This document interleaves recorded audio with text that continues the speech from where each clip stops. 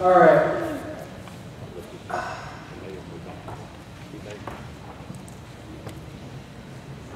I did write a book on this. It's called In Business with Bees, and it will be out in a week or 10 days, depending on somebody else besides me. And it is basically it is, once you decide that you want to start making money with your bees, I bet you everybody in here has a spouse that said, I thought we were going to make money with this. No. We never thought. No. We did it purely for altruism. Okay, well, yeah, right. Whether you've got 5 colonies and you want to make enough to buy another queen next year, or you've got 500 and you want to quit your day job, that's what this is about. And it's a whole bunch of different ways to make your bees pay their way. And I'm going to go through this fairly fast because it's kind of long. But what I want to do is just leave you with some ideas on things that you may not have thought of that your bees could do and you could do with your bees to generate some income. And like I said, I'm going to go through this fairly fast, but there's more than 100 ways that your bees can make money for you. If you put your head to it and think about what it is they do, what it is you do, and what it is you do together. And so just kind of listen and let these ideas flow, because you're going to come back and in an hour you're going to go, yeah, and that's what I want you to do, is that and, because you're going to think of things that I don't think of, because you have different customers than I've been, you have a different environment, you're in a different world than I am, but a lot of what we do is similar. So take these ideas, make some notes, and think of them. I was in Dandelion Bee Supply yesterday, and I think there for a minute. And I saw a lot of going on there that you're going to see here today, but some things that weren't going on there that you'll see here today. And I'm hoping that he's going to go, God, that would be so simple. And you could do the same thing. He said, I wouldn't have to do anything extra and I could make more money. That's what I want you to think about. So, mostly what happens when people get this is you've got a hobby, you've got two colonies in the backyard, and then you've got 12 colonies in the backyard, and then you've got 20 colonies in the backyard, and then you have 3 bee yards, and your spouse is saying, I thought you were going to make money doing this, and that you have to get serious about this. And that cycle is real familiar with a lot of people who are, most people don't start with 50 colonies and a store. Most beekeepers work into it, and that, I'm going to guess, is probably your experience also. So before you get serious about it, where are you now, where do you want to be, and how are you going to get there? And those are the 3 questions. This isn't beekeeping, this is any business. You know, if you're going into landscaping, if you're going into whatever kind of business you're going to go into, where are you now, where do you want to be, and how are you going to get there? And those are the questions you have to ask. So where are you now, do all of these things. You know, what do you have? What's your stuff? And write it down. And the key point of this is writing it down. Have a list, because you're going to have to show this list to 87 bankers and 14 financial people. So the sooner you write it down, the better job you do, the better you're going to be able to answer questions. So, you know, what's your bee stuff, your job and your other commitments, your honeydew list. I have a really long honeydew list. Family and future and family commitments. You got kids who are going to go to college, and they help you. You got kids in high school, that sort of thing. You have business commitments other than your job and your family. What do you have for PRs, and can you pay your credit card bill every month? I mean, these are all the things that you just have to know. Just really common sense things, but write it down, because somebody's going to ask you that question sooner than later. Where do you want to be? And I want to be big enough. I want to be big enough to quit my day job. I want to be rich. You know, and being rich and keeping bees does work. I know rich beekeepers, and they got rich because of what they're doing with their bees. So it does work. Not as often as I like to see it work, but it does work. So you can get there from here. You got to get everything out of those bees with the buzz. And if you can get that too, that's better, because if there's some way you can sell that buzz, and you know a way you can sell that buzz is when you tie that drone on. And you charge I'm gonna schools try to that. come in and entertain their children. You're getting money from that buzz. So keep that in mind. I want to get everything but buzz, at least enough to break even, whatever. You know, what's your goal? And how can you get there? And what's your goal? You got to have a really clear, well-defined goal. I want to be here. I want to be debt-free. I want to be great. Whatever it is. So what can you do with a hive of bees, a 10 or 100? And you can make money with a hive of bees, and you can certainly make money with 100 or money with 100. Honey production might be your goal. That's all. I just want to be a beekeeper. I just want to make honey, extract it, put it in barrels and pails and bottles and sell it. That may be your goal. That's perfect. Except, I'm not going to go through this, but basically what it comes down to, in the honey market in the U.S. last year 2017, $318 million was made with honey in the United States, and $119 billion was made with pollination. Where are you going to put your energy? And I said this earlier this morning. I can make honey for $2.50 a pound and put it in barrels, or I can make bees at $30 a pound and put them in cages. Where am I going to put my time and my energy and resources? And I may be in the place that I can make honey without even thinking about it. My bees just make 150 pounds per colony every year. That may be where you stop and where you start and stop. But if it isn't, if you're making 40 or 50 pounds a colony, maybe bees is a better choice for you, or some combination of bees is a better choice. But know that 80% of the honey consumed in this country comes from offshore. That's your competition. You're competing with beekeepers in Vietnam and India and the Ukraine and all of these places who will sell it. I can buy honey by the barrel from Vietnam today at 97 cents a pound. That's your competition for honey. So if you know that going in, you know what packers are looking for. They're not looking for $2.54 honey, $2.54 a pound. They're looking for 97 because it sells on the grocery store shelf. It still sells for $7 a pound, no matter where I got it. So know that going in, and you'll at least be prepared. 1950, honey was about 90% of the commercial beekeepers' income. In 2017, it was about 20%. That's where commercial beekeepers are making their money. They're making some money on honey, but because of the price of honey, because of the competition, they're taking a step back and saying, what else can I do with a hive full of bees? And here you are. You see the trend. If you know it going in, and you know the competition is going to be stuff and stiff, and you've got a market for your homegrown local honey that has varietal implications to it, you're going to be okay. But if you just make a honey by the barrel, this is the kind of thing that you're going to have to be aware of. In the Dakotas, this is Richard Davies' farm in the Dakotas. On a good year, he could make 200 pounds on a colony, on an average year, 100. On a bad year, 50. And right today, it takes 166 pounds of honey per colony to break even. Cabarrus, 100 pounds a colony. And let's see, I'm going to lose money on every colony. Unless I've got some other income coming in from that colony, which, by good fortune, you do. You can be a pollinator. And you can take your money to Las Vegas, because your honey money is a bet. A bad year, if everything you're doing is based on honey, you are taking your money to Las Vegas. You are betting that it's going to work. You're betting on the weather, you're betting on the market, you're betting on colony collapse, you're betting on pesticides, you're betting. You are dependent on the weather when it comes to honey. And if you're looking at doing this, take your money to Vegas. The odds are better. They really are. But again, I'll go back to, if you're sitting in a place where I'm not spending any money to make 150 pounds a colony, go for it, because you'll make a living doing that.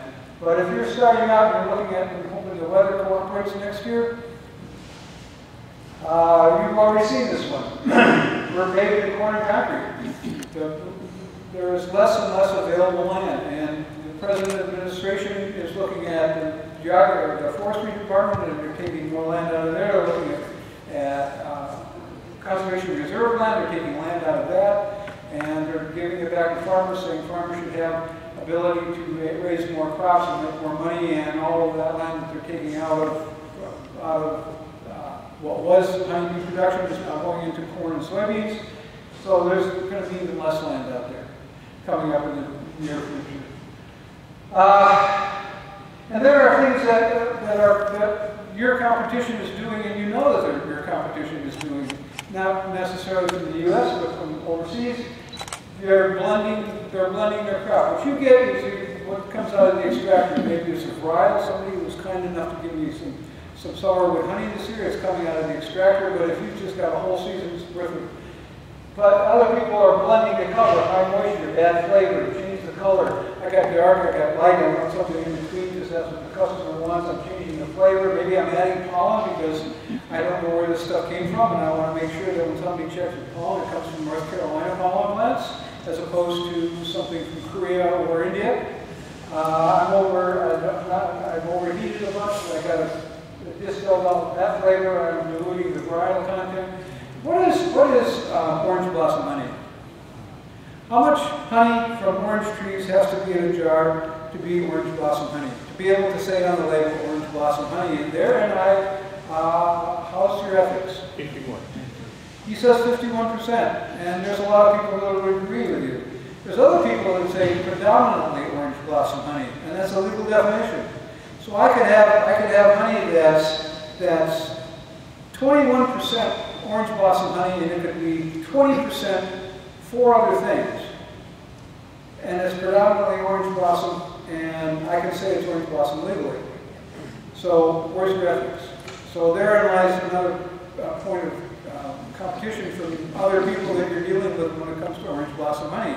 If yours is pure, and you say orange blossom, and this guy's 21%, he can say orange blossom too. Who's getting, and it's costing him a whole lot less to produce this than it did in the pure. So these are the things that people are doing to dumb down the value of honey that you're competing against. And we are our own worst enemies. What's in honey? Have you read the reports that just came out? I want to believe about a week ago about the amount of honey that was found with glyphosate, Roundup in it. Are you selling honey with Roundup in it? And how do you know? I'm being particularly negative here. Because there's a lot of things going on in the honey market that if honey is going to be what you want to do, you need to be aware of so that you can stop that argument before it ever starts with your customers and with the people you want to sell to. You got to know what else is out there. And there's a lot of bad things out there that are going to make your life difficult if honey is going to be your business. I'm not saying it shouldn't be, but if you know all of the enemies out there before you start, at least you'll be prepared to deal with them. And then how big do you want to get? You've got 100 colonies, you're going to leave it at 100 colonies, and really concentrate on, okay, if I'm working 100 colonies full time, I know that I can do a better job. I know that my bees will be better, healthier, they'll make more honey per colony, all of these things, and that's the decision you have to make. How much can I afford to invest in this? Do I have money set aside? Do I have friends or family that can lend me or give me money? Do I have Small Business Administration or USDA loans that I can get to expand my business? And these are all of the things that you're going to be talking about, bankers and government people and all manner of people once you decide you go to this direction. So how big do you want to get? And if your goal is to be Richard 80 out in South Dakota and California and have 100,000 colonies, you've got a long ways to go, but you could get there. If your goal is to be Roy Henderson, when he had about 70 colonies, you can get there and make a living at it. But he did 70 colonies really well. So know where you're headed and how big you want to get. And there's nothing wrong with being small. That room, you see the diagram for it on the lower left-hand corner is the bathroom in the basement. And that's how big this guy got. And this is what he was doing in that basement.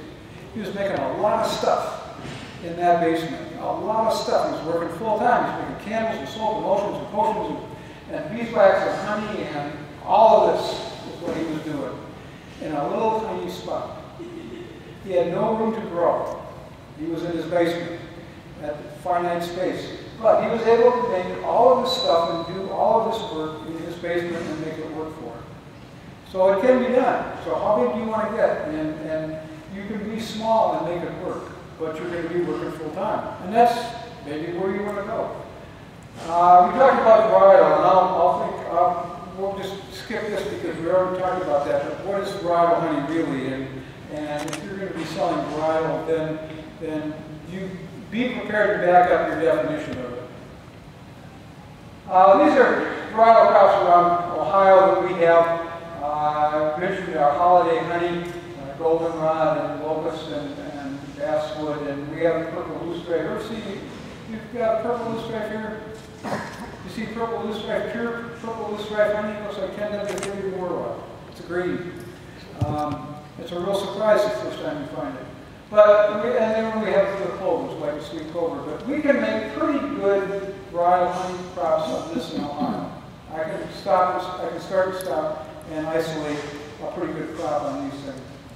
And then there's artisan honey. That's everything at the end of the season, what I call artisan honey. And I'll come over to your place and slap your hands if you call it wildflower.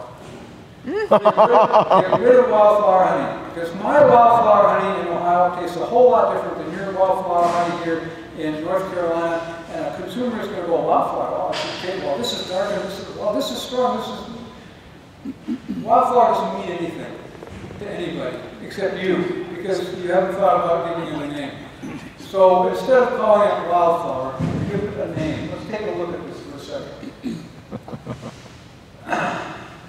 You have mixed crops, same season crops, simultaneous, all sorts of things. Your honey is all sorts of things. You can have a spring blend, a summer blend, and a fall blend, and that's what you can call it: spring blossom, summer blossom, fall harvest. You can give it a name, because that way your customer is going to know that the spring blend is different, there's something different, and then you can explain it to them. Spring is going to be light, summer is going to be a little bit darker, fall is going to be darker, yeah, it's going to be stronger. All of these things are going to make differences. So if you can give it a name, give it a season name, or a location name. Cabarrus County honey. I'd get that word right. Cabarrus County honey is going to be different than the county next door. It's going to be local, people know where it's going to come from, but I'm going to bet you it tastes different because there's different crops growing here and there. And so you can look at that. But all of these things are blends of all different kinds of honeys. They're not varietals honey. And if you give them a name, you give your customers a way to identify them, and you can get rid of wildflower. Get rid of wildflower. You can also give your honey names uses. Perfect for barbecues, or perfect for whatever, bacon, tea, toast, whatever you can use honey for, and you can give it that name. You can give it Flottum's Perfect Barbecue Honey. That tells people what it's for. What do I do with honey? Well, you use it in barbecue sauce, right? It tells you right there on the label. It tells you where it came from with my name, and it tells you what to use it for. So you can get, you can get creative that way and begin to give people ways to use your honey that they're not thinking of on using other people's honey. So that honey did this. They're starting to sell honeys that are useful for a lot of different reasons. English breakfast, sweet lamb glaze, vintage year. This is a good one, vintage year. We got a guy back in Ohio that sells vintage honey, and he gives it it's everything. He doesn't call it wallflower, it's just everything at the end of the season. And he puts 2018. Buzz's 2018 honey, and that's what he calls it. And so somebody buys a bottle of his 2018, the next year they're going to come back and they're going to go, oh, I had some of your honey last year. That 2018 was so good. You got any more of that? And he's going to go, I got one left. What do you think it's worth? Vintage wine. So give people a reason to buy it and give people a way to identify it. And if you're calling it wildflower, it's all the same. And your wildflower, my wildflower, the wildflower, it's on the grocery store shelf. But by giving it Buzz's 2018, they know exactly what it is, and they know exactly where to go get it. Infused honey, and this is beginning to take off. This has always been around, but it's beginning to take off. And this same Buzz makes this stuff.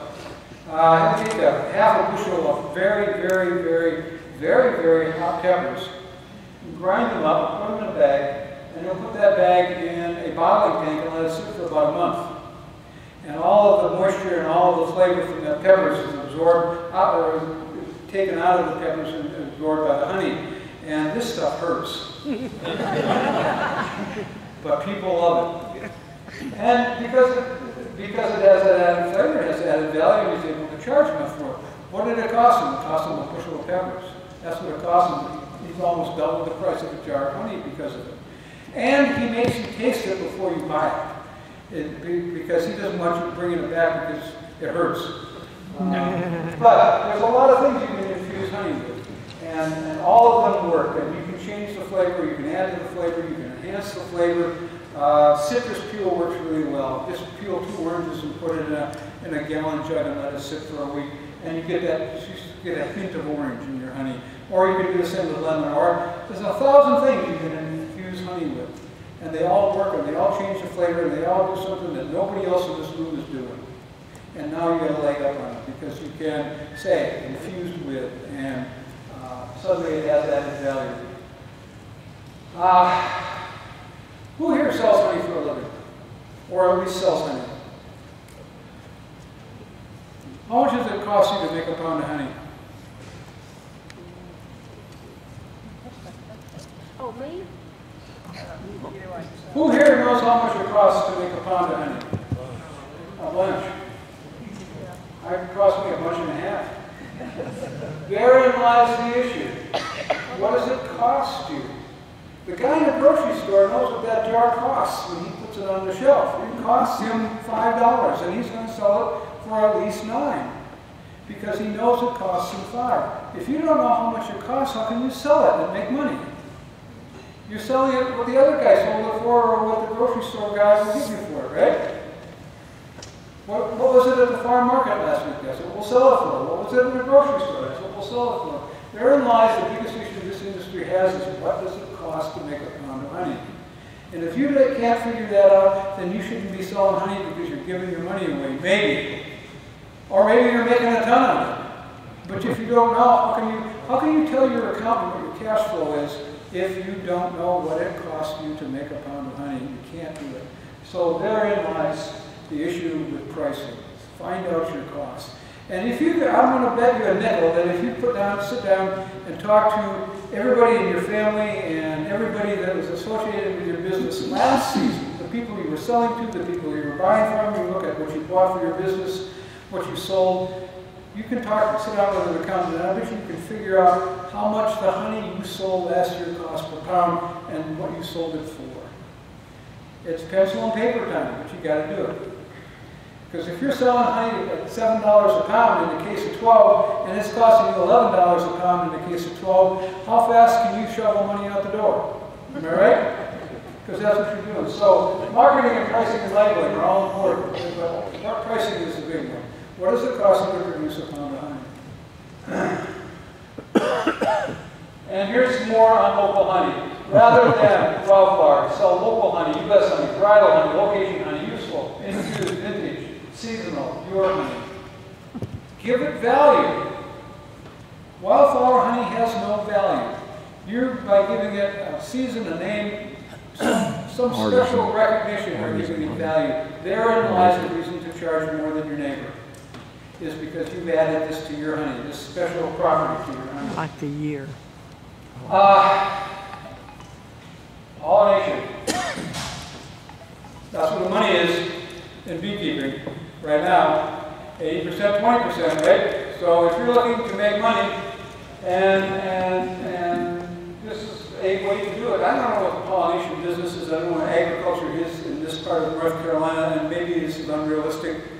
It's barely realistic in my part of Ohio, unless I want to travel more than half a state away.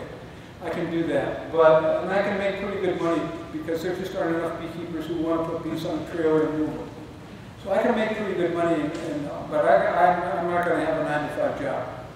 I'm going to be doing it full time, and I'm going to be doing it with enough bees to make it count. But so you got to, if you're looking at pollination as a job, as a business, you got to know what crops and how many of them are there, and what the competition is, and what it's going to take for you to get into and stay into that business.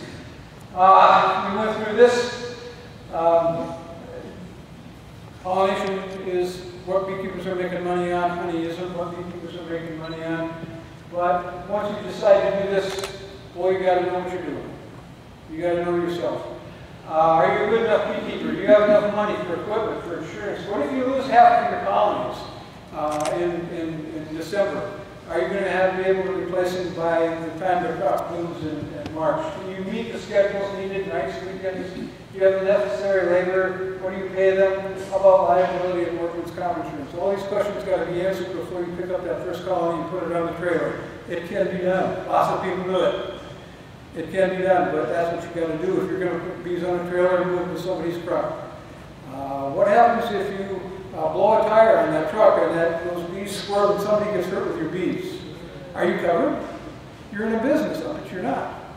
Unless you already got that covered as a business. So all of these questions you need to have asked before you pick up that first colony. It is a good way to make money, but there's a lot of preparation you need to get there. You got to know your crop more than your growers do.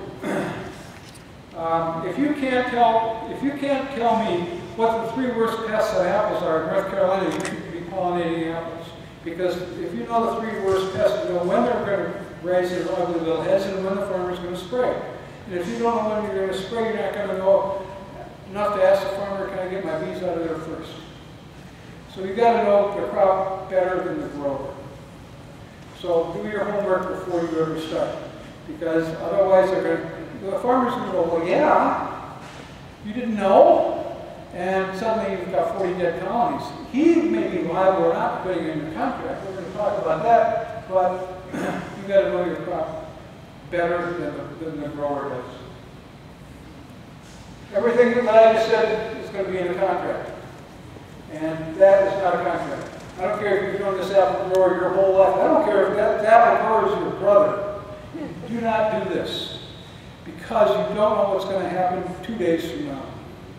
If your brother dies, what happens to those bees that are on his apple orchard? Do you know? You don't.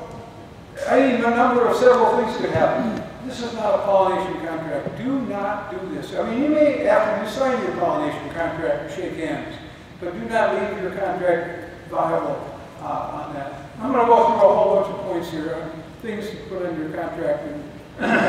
Who's participating, the number of colonies, delivery dates, the price, with premiums and penalties, payment schedule, placement and alternatives, where do you load and unload, where's the crop, there's more.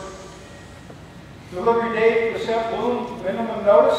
If the guy call you up at 10 o'clock on Tuesday night, say, can you have it here Wednesday afternoon? And no, I can't. So what do? Removal date. When do you get have them out of there? What about, whoops. One more time. What about conflicting dates? What if you say to this apple grower, I'm going to be here from here to here, and you got a cucumber grower over here, and I'll be from here to here, but the apple crop is late.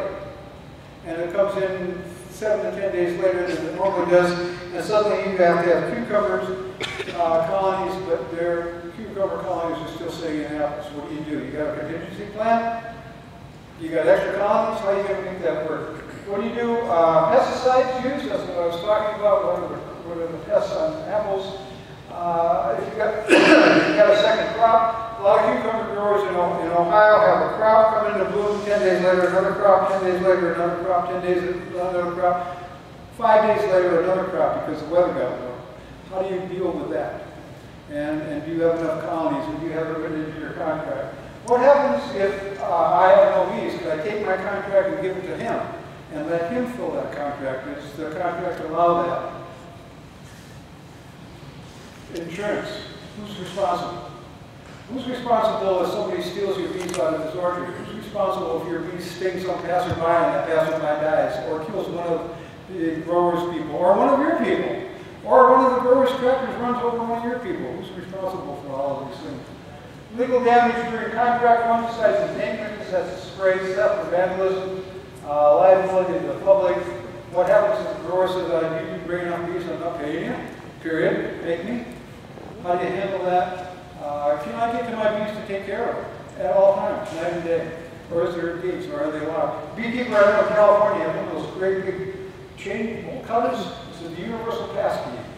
Because he has to get in and feed, and he has to get in to feed right now because I got to go feed more bees the rest of the night.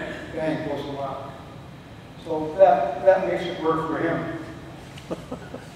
Pesticides are a problem, especially the fungicides and growth regulators and growers are using now, they weren't using even 3 years ago.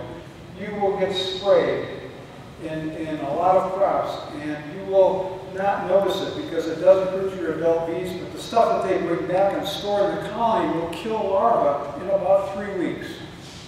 So you're in an apple orchard or an almond orchard and things look fine. Your bees get sprayed with this stuff. You take them out and suddenly you've got a whole generation of bees dead on the floor. What happened? That was 3 weeks ago. What do I know what happened 3 weeks ago? And you don't know what happened 3 weeks ago. So suddenly you have to deal with that kind of a problem. Still more points. Penalties. What if you fail? What if you don't have enough bees? What if it doesn't? The grower doesn't do what he's supposed to do. Act of God. What about a tornado? Comes through, tears up half the orchard and half your hives. You just, go, oh well, and wish it hadn't happened and go home? I don't know. If there's a problem with the contract, use the arbitrator. Like I said, what if the apple grower dies and your bees are on his property and the estate is tied up until it's settled and your bees are sitting there all summer because two lawyers can't make up their mind and you can't get your bees out of there and go make honey. And they sit there and starve because you didn't handle it with a, what about safe water? A contract should specify that the responsibility for the colony while pollinating is solely the growers, not yours. Or it's solely yours, not the growers. That's decided in the contract. This is why beekeepers make a lot of money on pollination, but this is why it's a lot of headache, because there's a lot of legal stuff that you don't make sitting in the field making honey.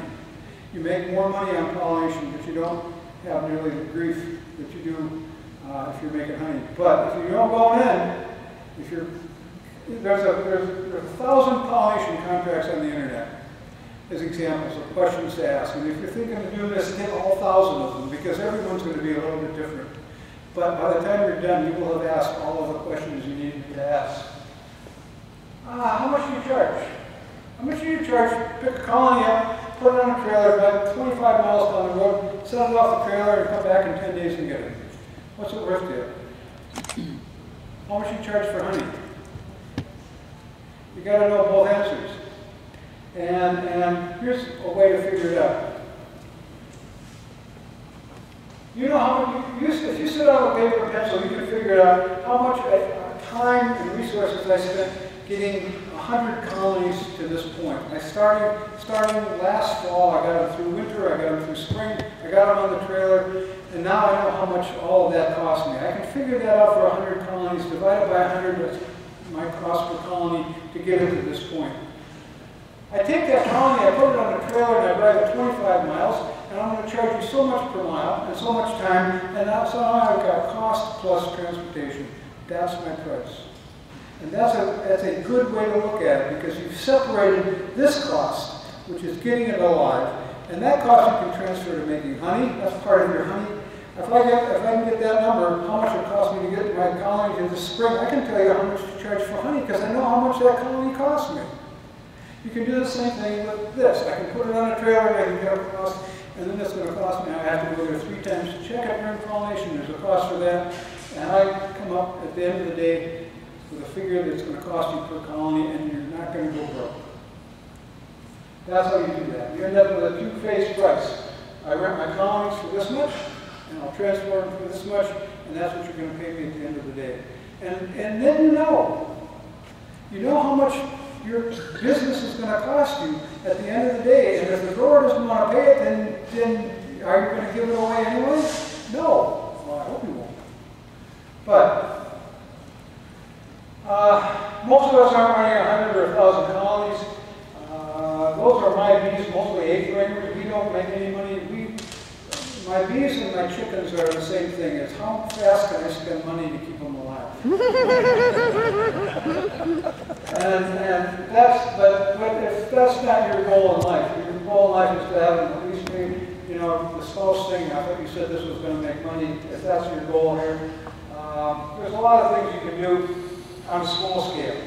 You're not going to put 80 colonies on a trailer, you're not going to make 1,000 pounds of honey, but you can do things like this. You can make candles, and you can collect pollen, and you can make lotions and potions, and you can eat Easter eggs. All these small things you can sell. You can either have a place of your own and sell them, a small shop, or you can sell them to a guy who has the shop and doesn't have the time to do these small things because he's doing bigger things.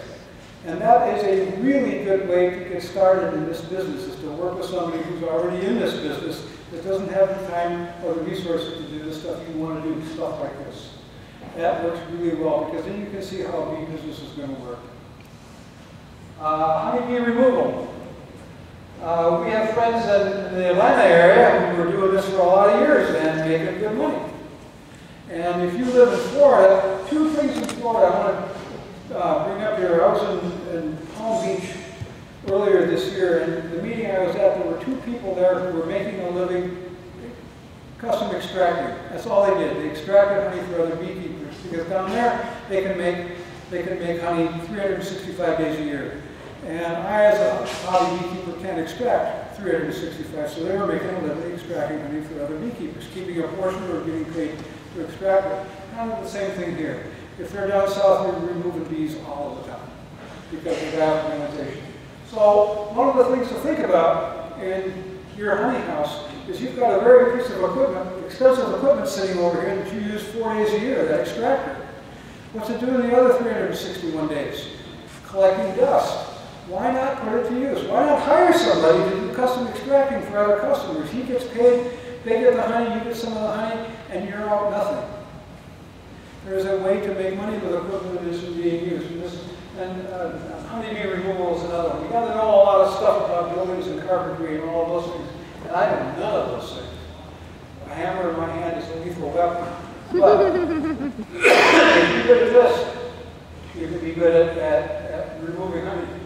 You can get as big as a store and have all the things that you need. You can be a dealer for any of the major manufacturers. You can get bigger and bigger and bigger. You can produce packages or sell packages for other people. You can raise your own queens.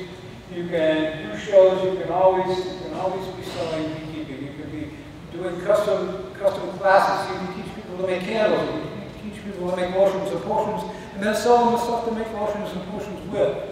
These are all things that are not really out of pocket. They're kind of pay as you go. So a lot of this works if you've got a space. It doesn't have to be big. It can be a small space, and it works. You can produce your own queen and sell seasonally or all year long. If you're going to produce your own queens, we've already talked about drones. You know all the things you have to deal with drones to do that. And you produce your own queens. Anybody here produce queens for sale? What happens when you go down to Joe's bee store and buy a queen and she's a dud? Get your money back? No. A lot of people have taillight guarantee. I'll guarantee that queen too. I can't see your taillights. And that's it. And that's usually it. But can you make money teaching people how a beginner's class and say, you take my class and I'll sell you a queen and I'll replace it for free if it goes bad. But they took your class. Can you do that? Could you do that? Yes, you could. And then you could offer a guarantee because you taught them how to take care of bees. If they know what you know, the probability of failure goes way down. It's not zero, but it goes way down. If you can be teaching that class, because then they know what you know. And you know what kind of questions to ask them. Did you do this? Did you do this? Did you do this? And you're going to know that they should have or they didn't or whatever. But you can do that. What kind of a guarantee? Well, maybe none, but maybe some if you work it for that. You can be selling bees, loops, packages, queens, bulk bees. And there again, am I raising my bees to make honey or am I raising my bees to make bees? And if I go one direction, I can make enough bees to make summer splits and spring splits. I can make a split this summer and then I can take that split and split it next spring. And I had one colony last summer and now I've got 4 next spring to sell. You got to be doing this full time, but it works. You can really push your bees and make enough bees to sell a lot and still replace what you lose yourself and have enough to sell. Packages. What happens to packages when you buy packages from Georgia or from Northern California and it goes belly up? You're usually out of luck, right? Well, again, I'll go back to teaching people a beginner's class on how to take care of a package. Take my class, I'll say a package full price, and I'll replace it at half price if it fails. If you do what I say, it won't fail. And if you have to replace a few, you replace a few. But you're still making money because you're teaching the class. They're buying their equipment from you, they're paying you to take the class, and you're making money there, and when those few packages fail, you replace them for free. Because you had some extra anyway. You had 500 ordered, you ordered 550. Still got to sell them. So this is your replacement packages. You can sell nukes, overwintered, spring splits, all the ways that you can sell nukes. Same way. Making splits, late summer splits and spring splits, you're pushing your bees. You're not making any honey, but you're not making any money on honey anyway. That's what I said. Pay to take my class, get a discount on supplies and a guarantee. Packages, queens, get on our email list for updates, and there's a whole, I could talk from now until sometime Thursday on social media advertising, because that has taken over our world. What you do on letting people know you exist and the things that you can make available for them. And say you're saving money because the advertising doesn't cost them, they're saving money because you're giving them a deal. You give a class for free, the way you teach them what it is they need to know, so there are fewer failures. Therein lies the secret. They know what you know. You keep other people's bees. You don't even have to have bees to do this. You sell them a beehive, they put it on their lawn, you come and take care of it every once in a week, and you get that really rich lawyer who's having a party out in his deck, and he goes, oh, did you see my bees over there? His other rich lawyer friends. He gets all of this, they give him all of that. You get the honey, or half the honey, or some portion of the honey, and he pays you to take care of his bees. You don't even have to own them. So you can take care of other people's bees. I like to think sustainable living, intergenerational, all of these things are going to work. And I keep getting up every day thinking that the world's going to get better. And I'm hoping that it does, but a lot of the things that we just talked about are ways for you, hopefully, to make your life a little bit different, but simply better. A better way to use bees, a better way to have a beekeeping life, and make it work for you and your family and the people that you live. So let your bees get away. All right, cool.